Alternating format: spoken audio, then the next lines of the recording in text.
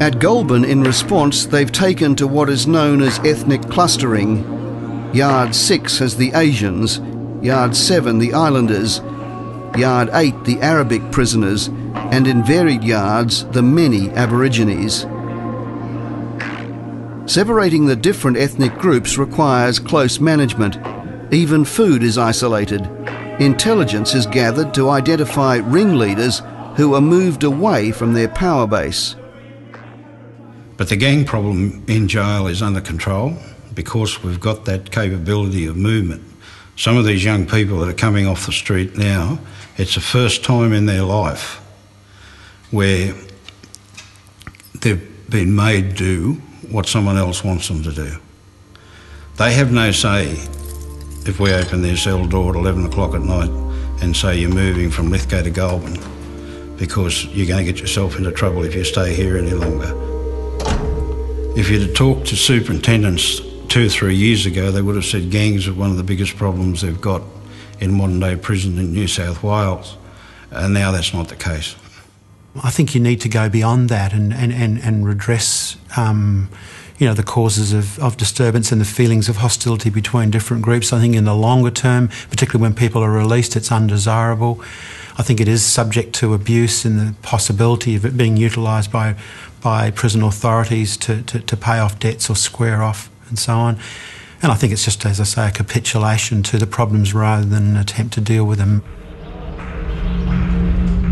When the ethnic clustering policy was introduced in 2001, New South Wales had the highest prisoner-to-prisoner violence in Australia. Within the confines of the cell blocks, where suspicion and treachery rule more severely than the guards, many inmates believed it was all a plot, that violence was orchestrated, and the clustering was a means of restricting them from work and education. They want them to be vegetables, believe me, brain fucked, dysfunctional inmates because they're easier to manage. Once you start teaching them things, start learning, giving them opportunities and exercising their brain, then they become dangerous in their mind because they feel insecure. Seriously. But the policy did have one inescapable benefit. It was necessary. Since we did it in 1998, there hasn't been a repeat murder.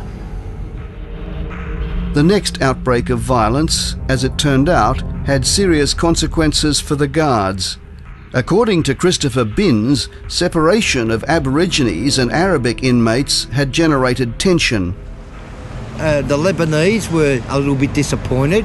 The Kuris were a little bit disappointed because their friendship with the Lebanese and what they were able to offer was reduced. So they weren't happy, they weren't impressed. So they thought, oh, we'll make a statement, fuck yous, we'll take it, we'll run the ball up. And they run the ball up. The jail never rioted. One small wing of Aboriginal inmates rioted, and that was generated by a core hard group of inmates who had nothing to lose. In April 2002, in this cell block, prisoners attacked staff with table legs and a didgeridoo. These images were captured soon after. 7 male and female officers were injured, one, Timothy Swain, suffering serious brain damage. Officers got hurt. Was that right that they got hurt? I can only answer for myself. I speak for myself, I can't speak for others. I don't like to see these things happen. And I like to see no one get hurt. But we live in a society where it's Goulburn society is just ruthless. The disturbance was broken up by the jail's immediate action team, ever watchful in the wings. Their job is not for the faint-hearted. That particular one there, Chris, is just a metal spike, and they were taken out of mattress bases in the jail here. And as a result of that, of course, we had to replace over 400 beds with solid frame mattress bases. And something like this? Arming up for offensive or defensive purpose has become a prison routine. The most common weapon, a sharpened toothbrush. We've got pocket grenades here. The riot response teams carry very different weapons. The principal leveller used when they rush outnumbered into the yards is this capsicum spray. We've also got these aerosols, same products, so yes,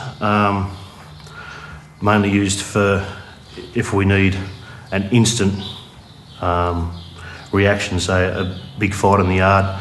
They're not breaking up, this gas vest never goes in the yard, but every other operator carries these. So you just pull the pin out, squirt, 9 times out of 10, fight's over. They train constantly. Prison officers in prison garb confront the men the prisoners have come to know as the gang squad.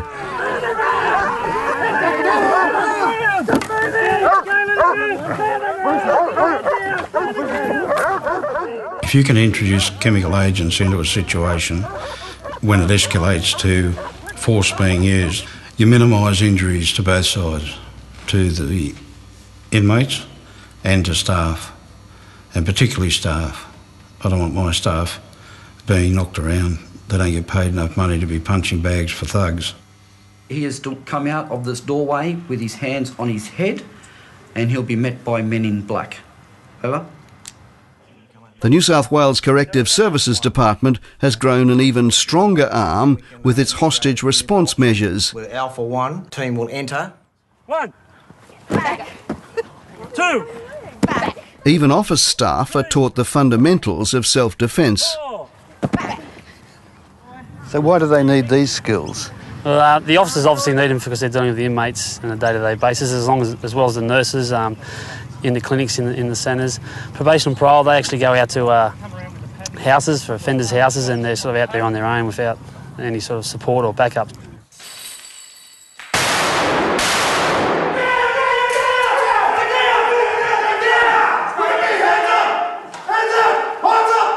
The men in black undertake intense hostage negotiation training as well as close combat.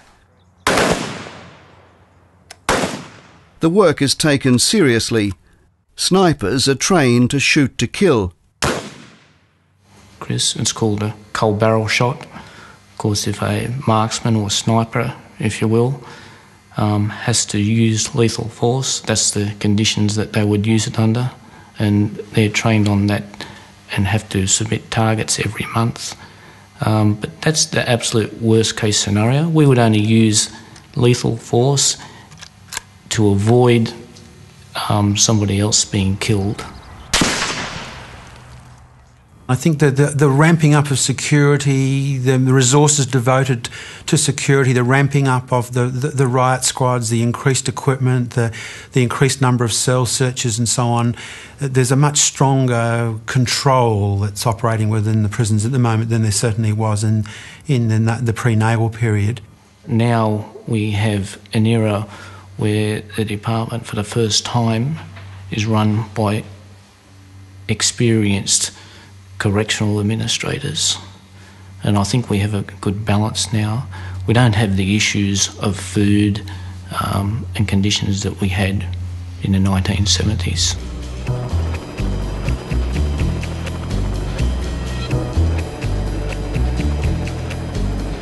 Escort OIC from 2IC, Polair requests our location, over. Escort OIC to Polair. Escort approximately 10 minutes from Zulu 1, over. OIC from 2IC, Polair copied last, over. The stronger arm has also meant escapes in New South Wales have been all but arrested. The weakest link, the movement between prisons and courts, has been strengthened to a point where it would take a small army to break an inmate out as they are delivered to Goulburn. Having ended up in the forerunner to Supermax and having escaped from maximum security prisons twice, Christopher Binns is an expert on the subject. What about the HRMU, the Supermax? Is that unbreakable? I'd say it would be. It's pretty secure, that place.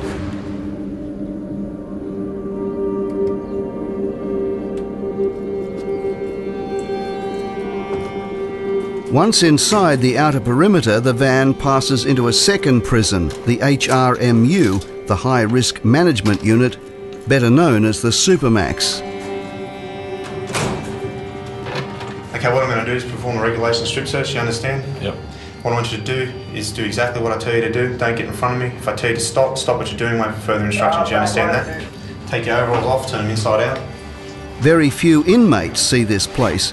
Indeed, this is the first time cameras have broken in since it began operating in 2001. The Supermax is home for 34 of Australia's 24,000 prisoners. What will greet them in their 2x4 metre cell is plastic plates and cutlery, a bunk, a sink and toilet. In time, they may earn the right to a television set, and only in this way, perhaps, learn of the pedigree of fellow inmates. Malat was given the harshest sentence possible for the 7 murders, jailed for the term of his natural life. The total sentences is 613 years plus 20 natural life sentences. That's natural life. And those 20 life sentences are shared between 7 inmates. The 18-year-old was shot by Bassem Hamzi in what Justice Virginia Bell described as a killing of considerable callousness. The trial heard how 25-year-old Brendan Fernando and his 27-year-old cousin Vesta Alan Fernando abducted Miss Hoare, assaulted her, then killed her. They're the worst of the worst. They're the people who present the most extreme risk to security and safety in our system. We were not allowed to interview prisoners who, as it turned out, preferred to keep their distance. We were able to interview staff. How do they treat you? The inmates? They're like everybody. They have their good and bad days. I've been called everything under the sun. Other days, they will apologise to me for swearing or saying something inappropriate around me. Do they threaten you? I have been threatened, yes. It doesn't happen on a daily basis. Even though the inmates are housed here and some of them have committed terrible crimes, they're still people. And initially you're apprehensive around them. While they get to know you, you get to know them. But once you've worked them out to a degree, their management's quite simple. Since the discovery of a mobile phone smuggled in by a corrupted prison officer in 2003, everything entering the Supermax, including the food, is scrutinised. So why are you searched too? Because we make no exceptions, Chris. It demonstrates to the staff that there's no special circumstances, there's no compromise on security. So every single staff member? Every single staff member, the Commissioner, the Minister included. One thing that happens to you, of course, is that in some respects you're treated like an inmate too. You're searched. Do you resent that? Initially I did. I found it quite an invasion of my personal space and privacy, but I came quickly. I'd always felt that the more we do to prove ourselves to be honest and professional and transparent, the better off we are in the long run. Okay, Chris, this is what we call a safe cell. The prisoner's own term for the HRMU is the HARMU. It's a short-term placement for inmates whilst they're a great threat to themselves of self-harm or suicide. Has diagonally opposed cameras that are monitored all the time. Has no hanging points whatsoever. Even the blanket cannot be torn, cannot be made into a noose. The complaints that have filtered out speak of little natural light and too much time in cells. A minimum of 16 hours and a maximum of 22 hours per day is spent alone